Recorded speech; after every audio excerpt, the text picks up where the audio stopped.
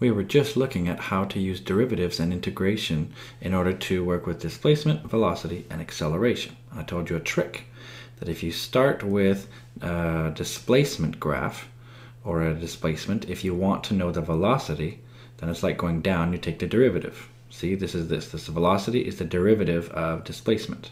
And furthermore, the acceleration is the derivative of velocity. Or it's a second derivative of displacement if you feel like it.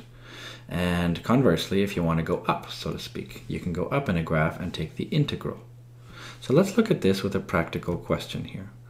So here, you're launched in a rocket, and the rocket moves with this velocity. So the velocity is given by this. Velocity as a function of time is equal to the time squared minus t minus 2, and that's measured in meters per second. That's what this tells you here. So that means you're actually flying around in some sort of rocket here. So I don't know, maybe that's, this is a rocket. How does a rocket look? It looks something like this, doesn't it? With some sort of thing like this right here with these, you know, those are the thrusters here. So it's flying through the air. And so this right here, this is you. So you could actually be, you know, sitting right here in the rocket. So if you're going in this rocket right here, you're accelerating really, really fast, and there you go. So you have your velocity as a function of time. So that means, you know, at a time t equals 0, you could figure this out, because maybe you're asked that. That's a common question that's asked, you know, is what's the velocity, what's the initial velocity?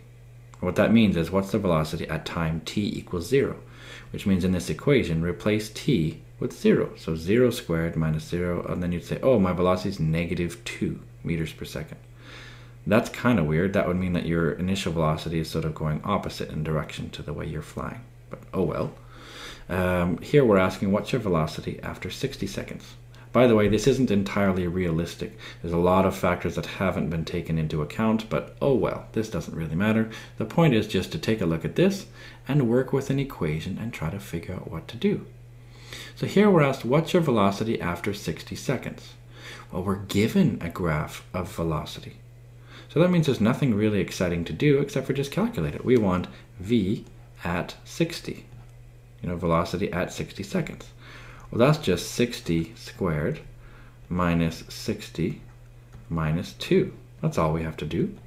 Now 60 squared, that's like saying 6 squared, which is 36, and adding 2 zeros to it. So that means in that case it would be, let's see, that would be 3600. Now we do minus 60 and minus 2. That's all we'd have to do. So that would give us, what would that be? 3, 5, should be 3, 8. So that would be our, this would be this in meters per second. So this would be in meters per second. This is actually extremely fast. I mean, if you know about meters and seconds, this is around 3.5 kilometers every second. I mean, that's really fast. In fact, you can take a look at this and say, well, the speed of sound is around 331 meters per second. So if I took this number right here, and if I divided it by, so let's see, 3.538, and I divided that by around, I mean, the speed of sound, it depends where you are and what the pressure is, but the speed of sound is around 331 meters per second. So that's 10. So this is roughly Mach 10. That means you're going 10 times the speed of sound. So you're going, you know, that's how fast sound goes, is Mach 1, so to speak. So you're going 10 times the speed of sound. So you're going pretty darn quick here. So I don't know how realistic that is, but because that would be a heck of an acceleration. In fact, that's why I decided to ask you this. So what is your acceleration after 60 seconds? You know, how would you feel if you're in that rocket ship? Well, let's take a look at that.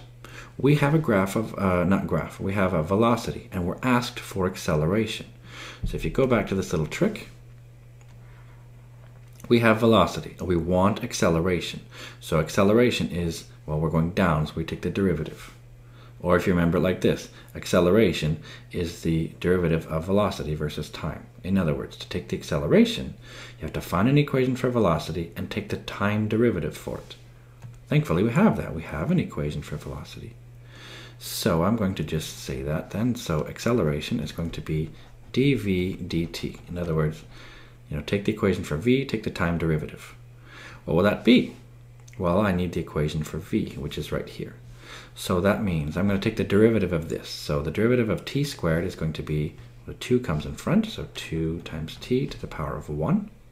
This is minus t to the 1, so it becomes minus 1 times t to the 0, which is just a 1. And this one here disappears, goes poof. All right, well, that's easy. So that means then a of 60. I should have actually been a little bit more careful. You know what I should have said here? I should have said a of t. That is more accurate. Acceleration as a function of time is this. That means acceleration at 60 seconds, because that's what I'm asking for, it's just 2 times 60 minus 1.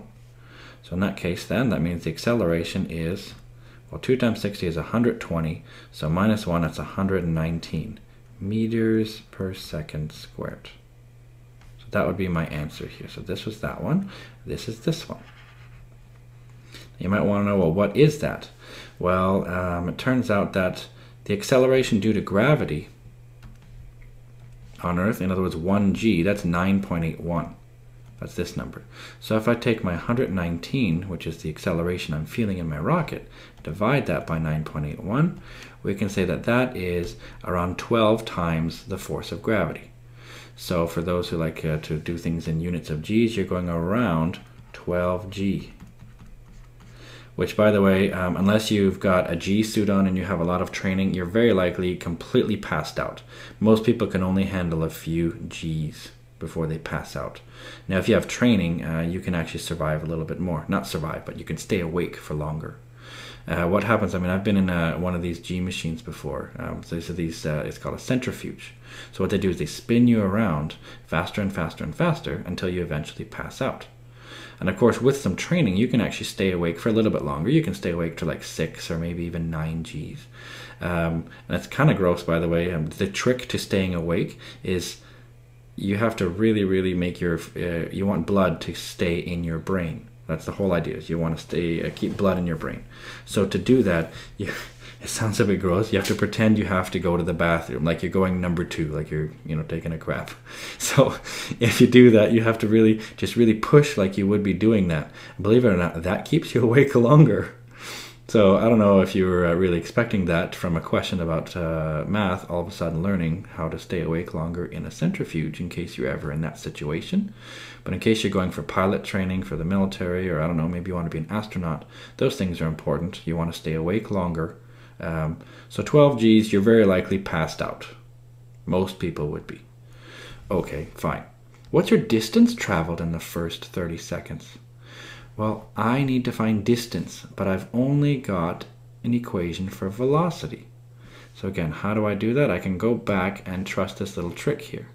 The little trick was that if I'm given a velocity time sort of situation and I want the distance traveled, or the displacement, then I have to go up. So I take the integral. So that's what I'm going to do here. So I'm going to take the integral of my equation for v. So that means my distance traveled then. So my distance traveled, which is s, my displacement, you could say s of t, will be the integral from, 0 to 30, because I want the first 30 seconds. This is going to be a definite integral. And I want to do the equation for v of t. And of course, I don't do dx. In this case, I do dt. So what this tells me is take the equation for velocity as a function of time and take the time integral for it. So this is how we write this notation. So in this case, then, it would be the integral from 0 to 30 of, what's my equation? The equation is t squared minus t minus 2. So I'll do that here. So that means it's t squared minus t minus 2. All that dt. In other words, I take the time integral. Seems a bit redundant to always put the dt, but that's in case I had other variables going on. This then comes in to be really important. So let's actually start evaluating this. So s of t, in other words, s at the displacement at any time, is going to be given by, actually I shouldn't say that. I'm technically not finding s of any t, I'm finding the displacement at 30 seconds. That's actually really what I'm doing here. So s at 30, the displacement in the first 30 seconds is going to be given by all this, right? Because if it was s of t, then I would have 0 to whatever t I'm looking at. So in this case, the displacement at 30 seconds, well, how do I find that? I take the antiderivative of this one. So let's see, t squared becomes, remember now, it becomes 1 power more, so it becomes t cubed over 3. And this is minus t to the 1, so it becomes minus t to the 2 over 2. And this is minus 2, well, right now it's like t to the 0, so it becomes t to the 1 over 1. So that's just this. And I have to evaluate this from 0 to 30. Okay, fine. That means then that s of 30 is going to be equal to, well, I have to just evaluate this. So, well, the good news is evaluating it at 0 is going to be easy. Everything cancels out. So normally I would do this whole thing at 30 minus this whole thing at 0. But at 0, it's just 0, so that's easy. Because 0 here, 0 here, 0 here makes this whole thing disappear. So what I can really then just say is it's 30 cubed over 3 minus 30 squared over 2 minus 2 times 30. Great. Now I'm going to try to do this by hand. I think we can. So we have s of 30 equals, well, 30 squared is going to be like, 30 cubed is going to be like 3 cubed, which would be 27. But then I have to add 3 zeros. It's like, it's like 10 cubed. So that would be, what would that be? 27,000. All that divided by 3.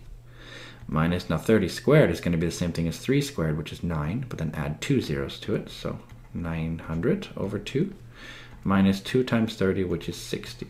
And of course, you could use a calculator for this, but I'll see, I think we can do it by hand. I think this will work out. 27,000 divided by 3, well, 27 divided by 3 is 9, so that just makes it then 9,000. And 900 divided by 2 is 450. And then we have minus 60. Well, that's nice. Now 900 minus 450, this right here, that gives me, what's that? 8550. So I have this minus 60. And that gives me then that finally my displacement after 30 seconds is going to be 490, I think. Yeah, that'll be that in meters. That'll be by my displacement, which is around, that's roughly 8.5 kilometers. So I've gone pretty far in only 30 seconds. Because remember, in 60 seconds, already my acceleration is 12 Gs. So just in the first half of that, I've already gone 8.5 kilometers.